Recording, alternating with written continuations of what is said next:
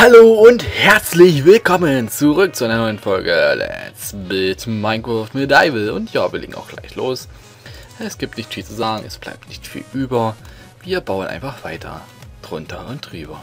Genau, so sollte es aussehen, wenn es denn nicht so merkwürdig wäre. So, jetzt fallen wir erstmal runter, weil der Spielmodus, wenn man wieder reinkommt, einfach so deaktiviert wird, komischerweise. So, in der letzten Folge haben wir die Fassade ordentlich ausgestaltet. Und jetzt kommt es ans Innere. So, jetzt kommen nämlich die Nieren dran, das Innere des schönen Hauses. Ich glaube, in der letzten Folge habe ich mich sogar ein bisschen damit auseinandersetzen müssen, was ich in dieser einen Ecke da packe. Und ich muss ehrlich sagen, ich habe gar nicht mehr daran nachgedacht. Ich habe irgendwie ein bisschen verpeilt. Das ist natürlich sehr gut. Hier möchte ich irgendwas hin. Vielleicht kommt hier eine kleine Kaffee-Ecke hin, obwohl es natürlich... Hier sind schon ein Haufen Bücher und hier ist auch schon so ein kleines Büro, Dingsbums. Ja, ist nicht das schönste Büro, ich weiß. Aber es sind ja auch nur geringe Arbeitsverhältnisse, die hier abgefragt werden. Von daher... was war denn das? Von daher denke ich, ich stelle mal meine Mausempfindlichkeit ein bisschen runter.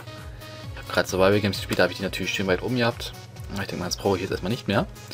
So, was brauche ich jetzt? Also, was könnte man machen?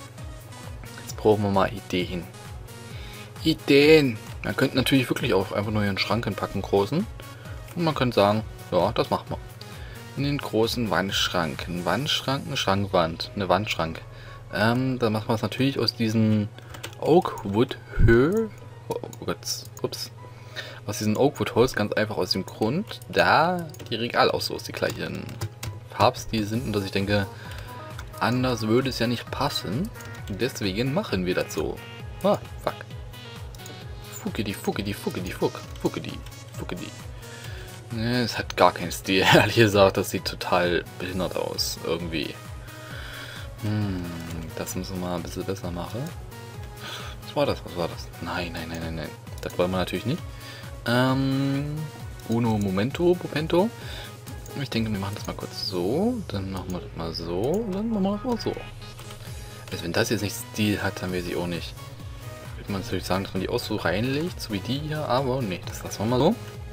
Ich denke mal, so viel Platz brauchen wir hier sowieso nicht. Dann legen wir vielleicht noch hier einen kleinen Teppich hin. Ein Teppich. In den Farben des... Na, so viel Teppiche brauche ich nicht. In den Farben des Landes. Das ist ja blau, schwarz, weiß oder so. Und da kriegen wir auch schon Besuch. Hat gerade geklingelt. Das heißt, es wird bald eine Unterbrechung geben. Gleich zu Beginn der Aufnahme. Wie schön. Das ist natürlich sehr geplant. Hätte ich besser machen können. Muss ich ehrlich zugeben, das hätte ich wohl besser organisieren können. Aber das müssen uns ja eigentlich nicht stören. Genau. So, das passt so ungefähr. Ja, so ungefähr passt das. Hier oben könnte man vielleicht noch sagen, dass man hier ein paar Streben ansetzt. Streben. Ich weiß, das Wort ist doof. Ich weiß. Aber das müssen wir halt mal so nehmen. So, das passt. Boah, diese Frames, Brüche.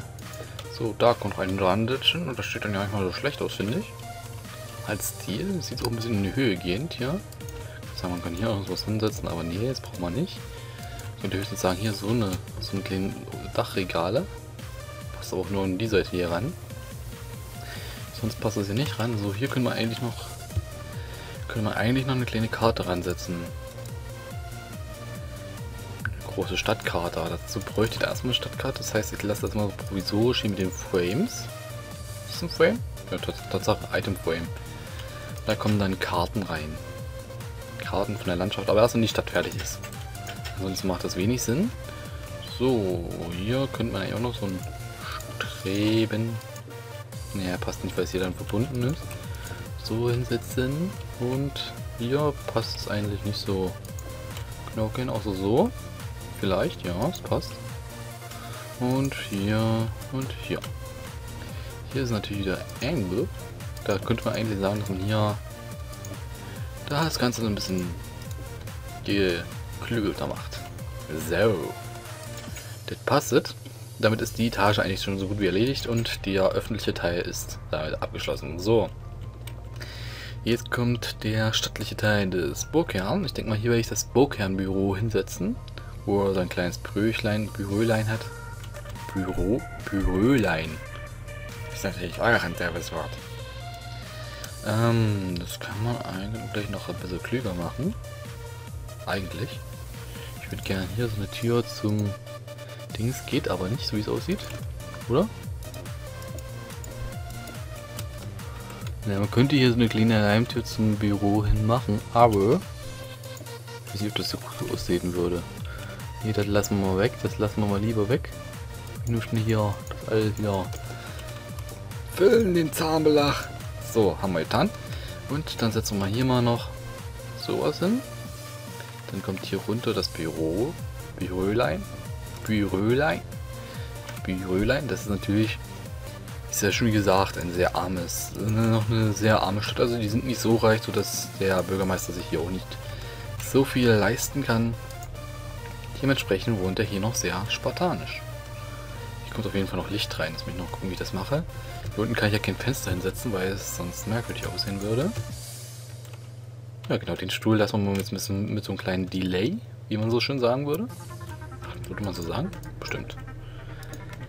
Bestimmt würde man so sagen. So. Denn ich würde sagen, so. Nee, das sieht doof aus. Das sieht doof aus, das sieht doof aus. Hier könnte man auf jeden Fall sowas ransetzen hier. Das hat ein bisschen mehr Stil. Und hier eigentlich auch. Wird zwar der Schreibtisch ein bisschen kleiner, aber es hat Stil. Stil hat es auf jeden Fall dann.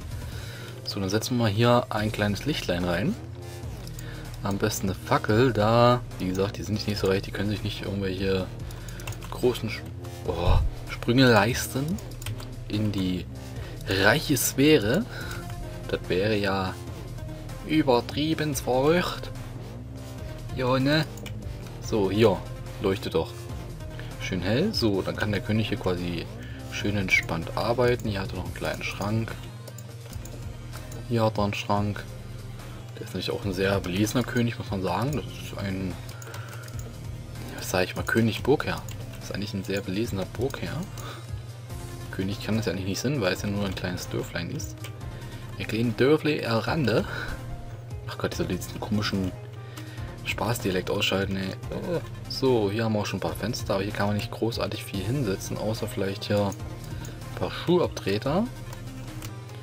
So, und dann kann man mal hier reingehen und hier wohnt dann der König in seinem Haupte. Dann ist das eigentlich hier unten, dieses kleine Büro. Na okay, gut. Das ist mehr oder weniger, naja, so eine kleine Kammer. Da, ja. Jetzt fällt mir gerade ein, das ist ja der Weg zum Turm hoch und der Turm ist ja öffentlich soweit eigentlich. Aber, ach, naja, ist ein Burgherr des Volkes. Das ist jetzt natürlich eine schöne Ausrede, ich weiß. So, dann kommt auf jeden Fall hier rein. Da hat er schon mal ein bisschen Licht, aber ich sehe schon, es ist so ein bisschen dunkel, aber das kann man alles noch auskleiden. Ich denke mal, fangen wir gleich mal mit der Küche an, weil es bietet sich hier schon direkt an, hier direkt einen Ofen drunter zu setzen. Ist ja auch der Ofen so gesehen. So, dann könnte man direkt daneben eigentlich schon eine kleine Workbench hinbrezeln. So, hier. Lol. Ach. Fick dich. Nein. Oh. So, hier hat man einen kleinen Dings. Dann hat man, hier hat die Königsfrau dann halt noch ein paar Regale für Rezepte und all sowas. Also ein Kack. So, das machen wir mal anders. Das machen wir mal so. Oder das machen wir mal so, ja. Das hat doch Stil. Also wenn das nicht von Ikea-like ist, dann weiß ich auch nicht. Hier so ein kleines Tischbrett, dann hier so ein kleines Dings. Dann kann man hier auch schön sich hier ransetzen. Ist wie gesagt ein armer König. Das muss ich ja, glaube ich, nicht noch weiter ausführen. So. Okay. So gebogen will ich das nicht, natürlich. So, da brauchen wir natürlich noch ein... Naja, brauchen wir das? Nehmen wir mal ein Item Frame diesmal. Das hat natürlich Stil. So. Das kommt daran. So, dann braucht man noch wieder das hier zubauen. Das sieht natürlich sonst doof aus. Sieht ja sonst doof aus. So. Das passt. Hier drum drinne brauchen wir natürlich auch Licht. Unten soll ich glaube ich auch nochmal Licht reinmachen. Da ist es glaube ich nicht so hell, wie man annehmen mag. Ich setze mal 2 Fackeln rein, damit es ein bisschen schön hell ist hier. Der König will natürlich schön leben. So, und dann bleibt hier natürlich auch nicht mehr viel übrig, weil es jetzt natürlich auch nicht so viel Platz drin ist. In diesem schönen Heime. Deswegen, es kommt hier auch schon das Bettelein hin. Es würde sich fast schon anbieten, ein 3 breites Bett zu machen, aber 3 breite Bett, das sieht immer behindert aus, also richtig behindert sieht es aus. Das heißt, ich muss mal gucken, was ich mir jetzt einfallen lasse. Ich könnte sagen, man setzt es hier so hin, ein breites Bett, aber dann ist es natürlich wieder zu klein für den Burger da, und da ist er mit seiner Frau, wird es vielleicht ein bisschen eng. So, das sieht einfach nur behindert aus, das sieht aus wie so in so einem komischen Kaff, wo alle nebeneinander schlafen. So, und dann haben wir das halt mal so hier. Und dann setzen wir das noch so hin. Aber es ist da zwar dunkel. Die dunkle Höhle. So, aber das passt. Das passt. So, dann bräuchte man vielleicht mal noch, wo haben wir es denn? Wo haben wir es denn? Hier, so was hier nochmal. Dann machen wir hier vielleicht so einen kleinen Nachttischlein. Ist natürlich doof, dass sich das hier direkt so anschließt, aber klar, so, hier können wir mal einen kleinen Teppich noch hinsetzen. Und da ist das bescheidene Heim des armen König, des armen Burgherrn abgeschlossen. So, man könnte sagen, man macht hier einfach nur so ein Blau-Blau. Dann macht man hier noch ein Weiß hin. Dann macht man, nein, das wollte ich nicht. Da und da sowas hin. Sieht zwar irgendwie merkwürdig aus, aber es soll es ja auch. Das soll es ja auch. So, da können wir uns was hinsetzen. Hier lassen wir es mal. Und dann denke ich, ist das schon ein schönes Heim. Ja. Und der König doch eigentlich mit viel Stil, Bewusstsein. Nochmal. Die Fackel können wir eigentlich daran machen. Können wir eigentlich die Fackel hier wegmachen. Ist ja hell genug hier oben. Und dann gehen wir mal aus des Königs Haupte raus. Der dessen seiner selbst bewusst nicht zu verächten vermag. Keine Ahnung, was ich schon wieder laber. Nur Käse. Auf jeden Fall. So, und ich denke mal, das hat jetzt Stil. Das hat Stil. Das hat Beef. So, hier machen wir auch mal Licht ran. Licht. So, jetzt ist auch hier schön hell drin. Können wir auch wieder rausziehen. So, hier können wir vielleicht auch noch dran setzen. Bietet sich auch nicht so an. Und daher denke ich, dass das erste Haus erfolgreich abgeschlossen ist. Das Rathaus ist fertig. Und ich denke mal, es gefällt mir eigentlich so vom Stil her. Haben auf jeden Fall schon mal ein Baurezept für die nächsten Häuser. Das ist auf jeden Fall gut. So, was könnte man als nächstes bauen? Gute Frage. Ja, noch 7 Minuten. Die würde ich vielleicht gerne noch nutzen. Jetzt überlege ich bloß, was wir machen könnten. Am nächsten würde sich anbieten, jetzt hier so einen kleinen Hafen hinzubasteln. Dazu müsste man natürlich das dann alles niederbrennen wieder. Das können wir eigentlich mal machen. Das können wir mal machen. Hier, Ronny. Brenne. Helle. Und wie ihr fackelt mein Haus mit ab, dann gibt's aber ja.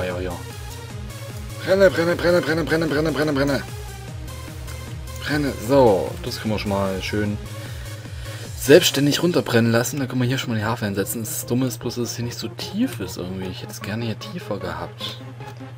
Aber die Möglichkeiten, die ich dazu bräuchte, habe ich jetzt auch gerade nicht.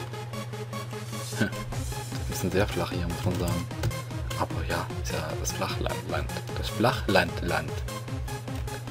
Landland. So, wo das flache Land liegt. So, wir können natürlich sagen, man gräbt das hier überall aus, aber das will ich ja mal nicht machen. Aber wenn man jetzt mal so guckt, das bietet sich doch hier perfekt an, auf dieser etwas höher liegenden Fläche dann diesen Hafenkontor hinzusetzen. So, das heißt, wir setzen mal hier Balken nach oben. So ein bisschen höher. Kann ruhig ein Stück weit über diesem Ding stehen. Dann setzen wir mal hier noch Balken nach oben. 2 breit, okay, gut. Dann setzen wir mal. Warte mal.